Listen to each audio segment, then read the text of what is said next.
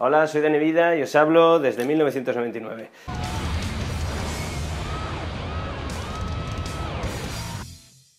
Google dice que quiere sacar una consola que se llama Yeti para competir, o ya no para competir, o sea, no han dicho claramente que ellos quieran competir, sino que una consola que esté dentro del sector de los videojuegos, de las consolas de sobremesa gordas, ¿no? De lo que sería Play 4 y Xbox One y tal. El nombre de la consola de momento se llama Yeti y no se sabe nada, ningún tipo de especificación, ni si la consola vuela o va por baterías o tiene mandos o es por la mente. No, lo único que se sabe es que la consola va a ser por streaming todo.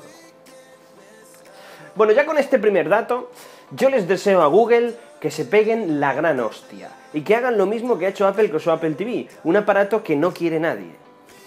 Apple también dijo esto, ¿no?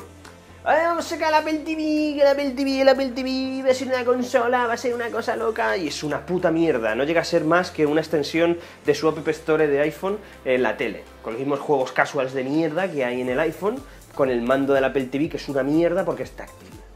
Vale, pues esto es lo que yo espero que haga Google. El problema es que no va a ser esto lo que va a hacer Google. Google seguramente hará un mando muy parecido al estándar que hay ahora.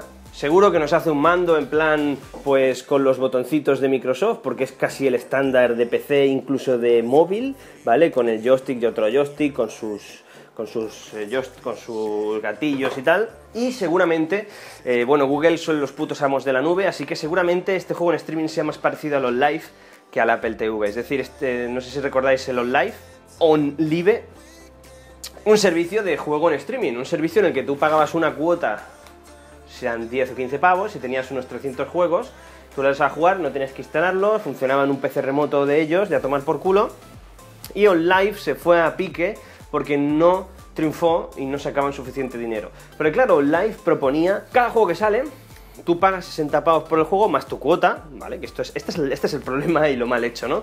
Tú tienes que pagar una cuota de 15 pavos y luego cada juego que salía lo pagabas aparte. Ahora está cerrado y todas las personas que pagaron esos juegos se han quedado sin nada, ¿eh? Atentos a esto, se han quedado sin nada para los usuarios de Steam, para el futuro. Proponía, por ejemplo, sale un juego exagerado como el de Witcher que chupa un montón de recursos y tú lo tienes.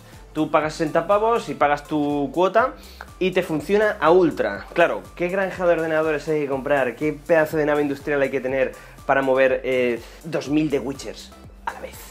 ¿Vale? O sea, porque claro, la peña pues lo compraba y lo jugaba. Esto es lo que hizo un poco que se fuese a pique. Claro, Live tenía que invertir continuamente en máquinas de computación brutales para poder mover la demanda que tenían detrás. Claro, pero Google yo creo que sabe medir bien lo que hace, ¿no? Y imaginaos que en lugar de tener el The Witcher a Ultra, pues lo tienes en normal.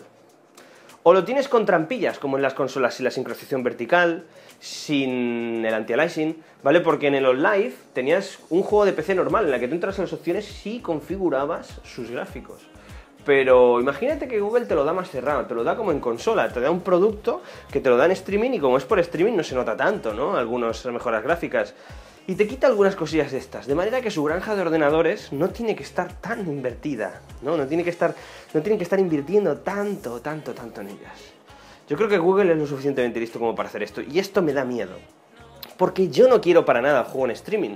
Es decir, yo soy fan del juego físico, a mí me gusta coger la caja, el CD, tener lo mío, que lo mueva mi consola, mi aparato.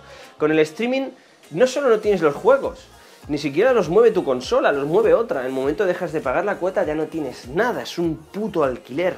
Y esto es lo que no me gusta, y yo creo que Google, bueno, es una putada que Google se meta en el mundo de los videojuegos. Han hablado también de que están en contacto con compañías para tener juegos exclusivos, porque claro, este es el problema.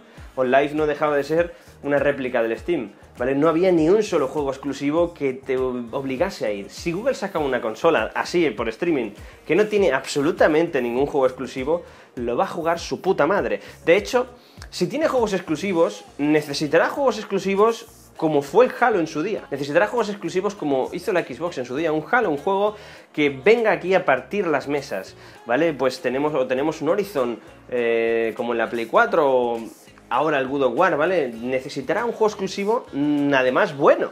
Así que esto es bastante difícil y yo espero que esta dificultad les joda la entrada al sector de los videojuegos. De momento YouTube, o sea, Google no ha hecho ninguna declaración oficial sobre esto, pero el problema es que va el petao de Ubisoft, ¿vale? Y se pone a alardear sobre el puto streaming. El Guillemot ha estado hablando de las ventajas del streaming y que el futuro todo será en streaming. Recordad que en este E3, tanto Ubisoft como EA hablaron de juegos en streaming, pero no lo dejaron claro. O sea, ¿os acordáis de las conferencias? Es que, sé que streaming, sobre todo EA lo hablaba como si el Access Premier fuese algo por streaming, ¿no? Pero no especificaron, no dijeron, vamos a sacar una aplicación para móvil, no. Y Ubisoft pasó lo mismo, o sea, hablaron así del streaming, pero como si no quisiesen hablar. Algo como si en la Tokyo Game Show, allí os lo hablaremos, ¿no? Fue muy raro, muy raro. El problema es que el de Ubisoft trata esto como si fuese una expansión masiva de mercado. Esto es lo que me da a mí un poco por culo de lo que él dice. Porque dice, confía en el streaming para llegar a millones de jugadores. Este es el problema. Con lo que soñamos ahora es con que esa tecnología nos permita lanzar esos juegos directamente en todas las televisiones móviles y tabletas del futuro. Y eso nos daría la oportunidad de ofrecer todas nuestras marcas y alcanzar los 2.500 millones en 5 años. Nos habla de un público masivo al que quiere llegar, al que quiere alcanzar, y realmente, Guillemot, quien no quiere jugar en la actualidad, no juega ya. ¿Me entiendes? Es como si estuviese hablando de que un juego en streaming que está en un móvil, en una tablet, es tan barato que, claro, podrá acceder todo el mundo, pero ya puede acceder todo el mundo a una Play 3, por ejemplo, ¿vale? Porque es que no vale casi nada y los juegos no valen casi nada. Una 360, he visto packs de 100 euros de una Xbox 360 con 100 juegos físicos. Quien quiere jugar, ya puede jugar.